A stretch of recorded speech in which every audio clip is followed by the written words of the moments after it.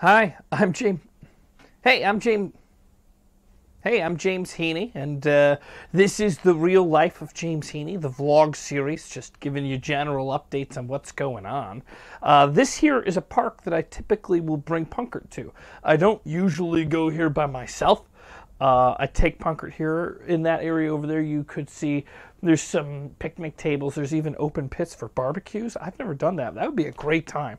Come by, have a barbecue. Maybe we can enjoy the barbecue together. I don't know. But if there's sports going on this field, like if they're playing baseball or football or soccer, I can't be here with my dog because Punkert is not well enough behaved to stay here. So here's what's going on. I've been working on my stand-up. I mentioned that I was going to do that this year, and I am following through with it. I've done 2 10-minute sets this month already. And I'm trying to do more. I've got both of those recordings, but I don't want to put those recordings up because I don't want it to, because I'm going to redo the stand-up. It's not what I usually do. Typically, what I used to do is do a set and then maybe repeat it one time ever, and that's it. So if you go on my YouTube channel, you can see stand-up from 2012 and before that I maybe repeat 1 or 2 bits out of all my stand-up. And I think I did pretty good. The problem is that's not the way that you do stand-up. If you want to do stand-up, you've got to have a recurring 10 tight minutes. A tight 10? I think that's what they call it. It's the lingo, a tight 10. So here's what I'm thinking. I'm trying to figure out how can I share this for anybody that's interested in seeing the process instead of seeing the completed thing without repeatedly putting the same material online. Like the Gypsy story. I have that. If you're familiar, maybe you've heard that stand-up bit. It is a stand-up bit that I have done on stage, I think twice. And I've also told the story in real life, just like if you've got and we all love them, a grandparent that has a story that they tell over and over. That Gypsy story is my grandpa. I'm going to tell my kids that story and my kids' kids that story.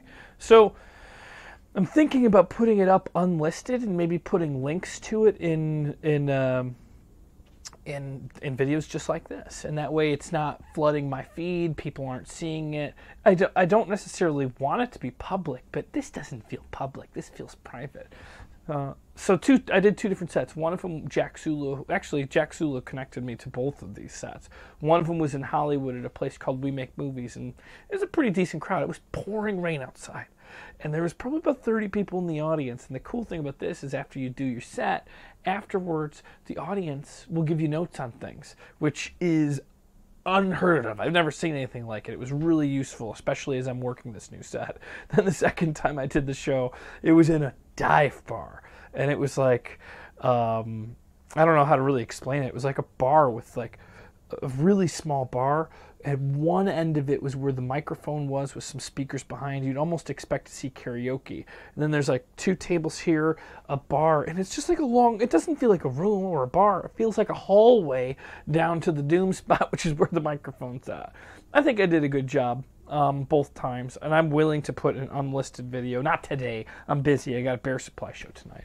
But I'm willing to put an unlisted link to it if anybody wanted to check it out. But I would say I want to do it 2 more times before I actually have a recorded version I want to keep. Because once I put a recorded version up, I'm not going to put a second recording of the same material up. Not gonna happen. So wait for that. And post in the comments if it's something that you'd be interested in seeing, because it's in the rough stages right now. It's not, some Jim Gaffigan up there on a Netflix special. At this point, it's James Heaney patchworking together a comedy set. Secondly, I just got back from Sketchfest over the weekend. I was in Sketchfest. I drove up there Saturday, and we came home on Monday, which was Martin Luther King Day. But technically, we came home Sunday night. I had a show Saturday, had a show Sunday night. Let's see. I'm debating whether or not it's worth telling the story. This is going to be a long video. I don't know. Maybe you guys want to hear a long video. So during the week, I'm working and doing all my auditioning and things. So Saturday morning, we need to leave early. Oh, you're going to love this story. It just occurred to me. It's got a cameo appearance by somebody you love. So Saturday morning, we wake up pretty bright and early, and we leave our house by like 9 o'clock in the mornings to drive to San Francisco, because that's where Sketchfest is at. Whose house are we staying at? Mitch's house. So we're on our way up, but because I guess, I don't know, there's probably a lot of different reasons, but I think there was mudslides that covered one of the directions that we would usually go. So a lot of traffic is being funneled, the opposite of siphoning, funneled into smaller corridors heading up north. So traffic was not good. And I was looking at it, I was like, well, if we go to Mitch's house, Mitch lives in, I don't know if I should share, Concord.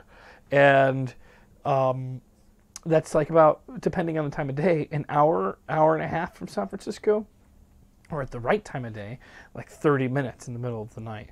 So we were on our way, and I had to let him know, we're just going to come after the show, which was kind of the first plan, because I had a show with a call time of, like, I think it was like 8:15 or something, and then we were going to be going out and going to the fancy parties. Sketchfest has some famous people there, and you get to bump elbows with them, and it's fun. And it's not just the famous people, it's the talented people. That's the famous people, too. And so we did the show, and afterwards we went to this place called the Speakeasy in San Francisco. We get a token for a free drink, which, since I was driving, that was the only drink I was going to have. And even then I usually won't, but it was so fancy I had to get a drink in my hand. It's like there's secret rooms in this basement.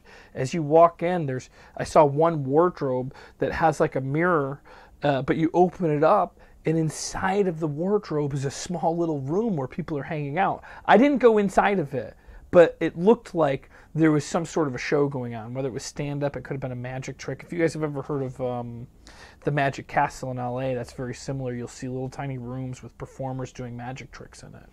And I didn't go inside of it because we didn't have a lot of time. But I got to hang out with people. Drove to Mitch's house, and he's such a nice guy.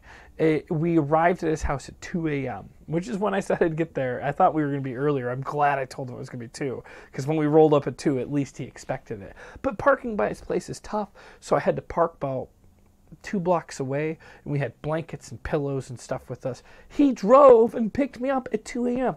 His wife, Claudia, was awake and welcomed us. What nice people. So he made me feel at home. I got to see his coveted shelf of all of his cool toys.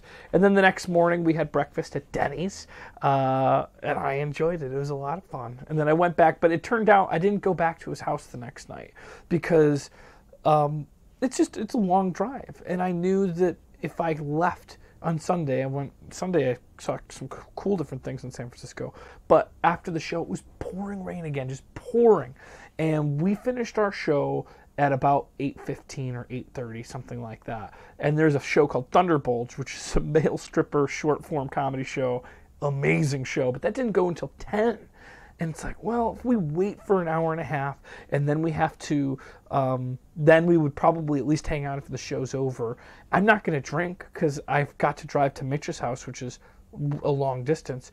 It ended up, we decided after our show we'd drive back. So I drove back from San Francisco Sunday night, arriving Monday morning at 3:30 in the morning. And I had all of Martin Luther King Day to rest. It turned out I had all of Tuesday to rest, too. I haven't had any auditions this week. But I'm on a veil for a commercial, and I might fly. I don't even know. It shoots, I'm on 27th, 28th, 29th, and then also on February 1st, 2nd, 3rd, and 4th. That's an unheard of amount of days for a commercial to have you on hold for. And the fitting was supposed to be today or tomorrow. I still don't even know the fitting time. It looks like it might be falling through the cracks, and I could really use a win here, though, guys. Well, this was a much longer video than I expected it to be. So thanks for watching. And if you're interested and you didn't know, check out Brief News Brief. It's on the original Understudies TV channel. It's OU Television on YouTube. Check it out. This is the real life of